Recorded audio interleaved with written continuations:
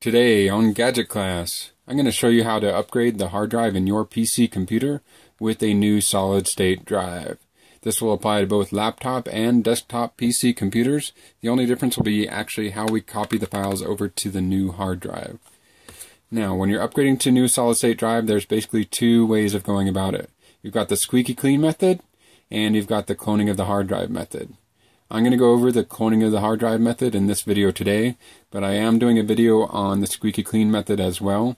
If you want to do it that way, go ahead and check out the video description below. I'll put a link to that video as well. What are the advantages of doing it either way?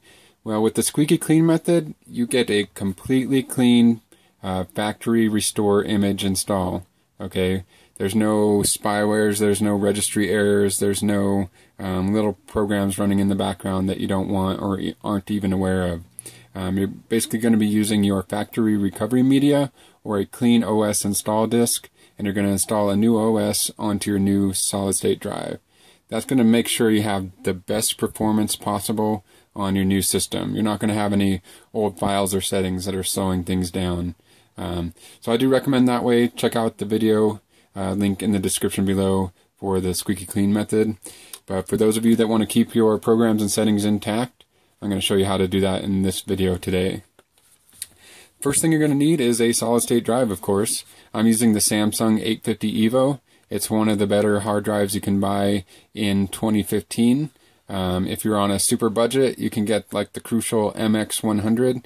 It's got a 512 gigabyte version that is probably on par with this, but it only comes in a 512 gigabyte version. The Samsung 850 EVO is a good solid-state drive across the board, and I would recommend it. I'll put links to both of those down in the video description below, so you can make your buying decision appropriately. The other thing you're going to need if you're on a laptop computer is some sort of SATA to USB adapter.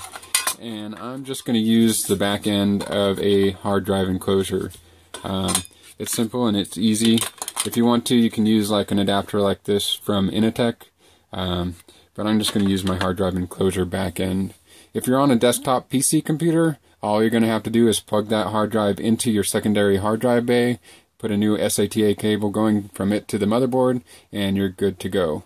In fact, you're going to want to do that right now before you start this whole process. So go ahead and shut down your computer, install the solid-state drive into your desktop computer, and restart this guide. If you want a video on showing how to actually do that hardware process, check out my other videos. I'm going to do that as well. Today I'm demonstrating on a laptop computer because it's a lot more involved on a laptop. Not a lot more, but it is more complicated. That's why I'm using a laptop to demonstrate. So, the third thing you're going to need is the software. And I'm going to recommend Macrium Reflect. It's good enough that even like the most seasoned computer guru will be able to use it just fine and not have any issues. And it's also within the reach of a newbie that doesn't really know what they're doing. I'm going to walk you through the entire process from download to install to cloning, the whole entire process. So don't worry, if you're not too well grounded in computers, you should be able to follow this video and be just fine. So check out the video description below. I'll put a link to this site here, macrium.com/reflectfree.aspx. We're going to go ahead and download the free version here. That link will take us to download.com. We're just going to click the big green download button in the middle. Don't click the ones on the side, those are ads. And we'll just save that to our desktop. And that actually downloads the Macrium official download agent. It's not some weird download.com download manager. It's actually an official Macrium download agent. So you don't have to worry about like trying to install toolbars or set your browser defaults and stuff. It's good software. Just leave everything default. We're installing the free version. We're going to save it to our desktop. We're going to run the installer after downloading. Go ahead and click download. Now the first time you go to download this, it might ask you to install the Windows PE files. That's basically the Windows pre-installation environment files. They are about 400 megabytes. If it prompts you to do that, go ahead and just let it do it. We aren't actually going to use any kind of pre-installation environment. The reason I chose Macrium Reflect is we don't have to boot off of a Windows PE disk, we don't have to boot off of a Linux kernel or shell disk. Everything's going to be done right here in Windows. There's no crazy steps involved. It's easy and everyone can do it. I'll go ahead and pause it for you guys and come back when that's done. While that's finishing up, I'm going to go ahead and plug in the solid state drive here. Just going to plug it straight into my hard drive enclosure business end there, like so. And then we're just going to plug it into the USB port. You can do it this way on a desktop computer as well. But if you're going to be installing it in a hard drive bay anyways, might as well just leave it where it's going to be. So that's installed, it's ready to go. When you first plug in a new hard drive, your computer might ask you to initialize the disk as either an MBR disk or a GPT disk. Since we are using this as a boot device, you're going to want to select MBR. Just click Next on the install. It's a pretty lightweight program. There's not a whole lot to it. Accept the license agreement. Next. And we do not want to register at this point in time. Next. And install. Really basic, simple install.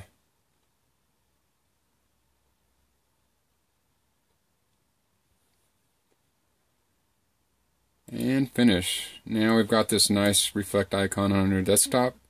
Go ahead and double click that there. Click yes. And it scans the bus. It wants us to register. Do not remind me to register. I don't want to register.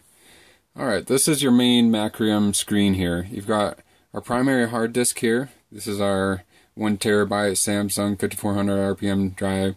And you can see here we've got 5 partitions on there. That's important. Down here is our secondary drive. This is our new SSD, Disk 2 mass storage device, 465.76 gigabytes. And you can see here there's no partitions on it. It's a clean new hard drive. Now, 5 partitions here. The reason I recommend the Squeaky clean version of upgrading an SSD, these 5 partitions are there very specifically and in a specific order to maintain the ability to boot off of your recovery partition on your hard drive. As soon as you start messing with the size and the shape and the order of these partitions, you destroy your ability to boot off your recovery partition on your hard drive. Not a big deal, but if you've got a hard drive, you might as well be able to boot off the recovery partition. You know, it just makes more sense to go ahead and maintain the capability of your computer to boot into recovery mode and restore the computer back to factory state. It just makes more sense. So we are going to preserve that in this method today, and you just have to make sure you do this right. Alright, let's just click on clone this disk here, and you'll see our primary hard drive there and our second one on the bottom there. We're going to click select disk to clone to. Alright, now we see our secondary disk on the bottom there. Alright, with Macrium, this is how you're going to do it. You're going to just drag them down in order, okay? This is important. One at a time, drag them down into the same order they were. Then when it comes to this big one, since it is 910 gigabytes and we only have 464 gigabytes of space left on our solid state drive, we're going to have to resize that partition. So we're going to go ahead and drag it down. Then we're going to click on cloned partition properties, and we're going to reduce this by the size of this last hard drive here. So that is 20.1 gigabytes. We need to take 20.1 gigabytes off of the partition size here. So that'll be 444.649. So I just subtracted 20.1 gigabytes from the partition size. And that'll leave us with a space over here that is 20.1 gigabytes in size. If you have a lot of files on your primary partition there, you want to make sure that you back up enough of those files so that when you go to the new solid state drive, you end up with a drive that's going to fit on there. Like if you've got 600 gigabytes worth of files, you're going to have to copy off about 100 gigabytes worth of those files so that you're down to, 444 or whatever size you're going down to. If you're copying to a 1 terabyte solid state hard drive, you're probably not going to have to worry about it. But 500 gigabytes and below, if you have a lot of files on your primary partition, you might have to back up some of those files so that you can get it down to around the 500 gigabyte level so it'll fit on that hard drive. But now that we have a 20.1 gigabyte space there, now we can just drag that down. So now all of our drives are exactly the same except for this one in the middle, which is going to be a little bit smaller. But they're in the same order, the same size, same everything. And that's important for maintaining your recovery boot capability. But that's it. That's the hardest part. Now we're just going to click Next and going to click Finish. And it's going to go ahead and clone all 5 of those partitions exactly the way they were in the right order. Everything will be exactly the way it needs to be. This does take a while. It's going to take anywhere from 30 minutes to an hour depending on how many files you have. I think the last time I did this it was about 35 minutes. If you do decide to do the squeaky clean method and you have a new Asus laptop with Windows 8.1 or Windows 8, I've got a video showing how to create your recovery media on an Asus laptop. So make sure you check out that video. You always want to have your factory recovery media, no matter what kind of computer you have. That way, you could wipe out that hard drive. You could completely format it, go do whatever you want with it, and then you can always come back and use your recovery media to get back to the factory state. So make sure you have some sort of recovery media on hand at all times. Let's go ahead and pause this. I'll come back when it's done. We are back, and it is complete. It took 31 minutes. Just click OK. This gives you a summary of what it just did. Go ahead and click the close there. It's going to rescan the hard drive buses. And you can see now we have our primary hard drive and our new solid state drive, and they match pretty much perfectly. And that's it. We're done. There's no booting into Linux or Windows pre-install environment. We're all good to go. Alright, the next step is to go ahead and test it. What we're going to do now is go ahead and shut off our computer, and we're going to install the new hard drive. And this is where I'm going to go ahead and pause the video. I'm going to install the new hard drive, and I'm actually going to make a video of installing the hard drive in this Asus laptop. If you're not sure how to install a solid state drive into your particular laptop, you're going to want to look up a video on your particular model. But I am going to do a video on the Asus laptop, and if you have a desktop computer, you can check out the video on installing a drive into a desktop computer. So I'll come back when I have the drive all installed. Okay, we have physically installed the SSD into the laptop now. If you have an Asus Transformer Flipbook in the 500 series, go ahead and check out the link in the video description below. It shows you exactly step for step how to install a hard drive and a secondary hard drive on this particular model of laptop.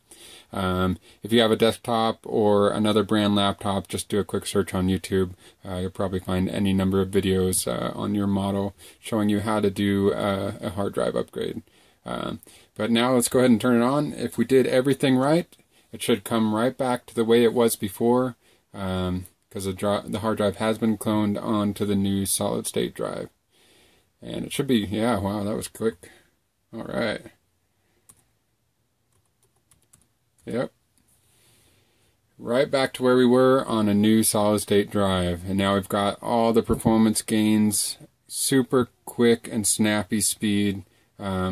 Upgrading to a solid state drive is one of the best upgrades you can do, especially on a laptop like this. This is not exactly the highest rated laptop, but it does have the flip function and it does have dedicated graphics. So by upgrading the hard drive to a solid state drive and putting a secondary hard drive in there, we have turned this into probably one of the most versatile laptops you can get right now.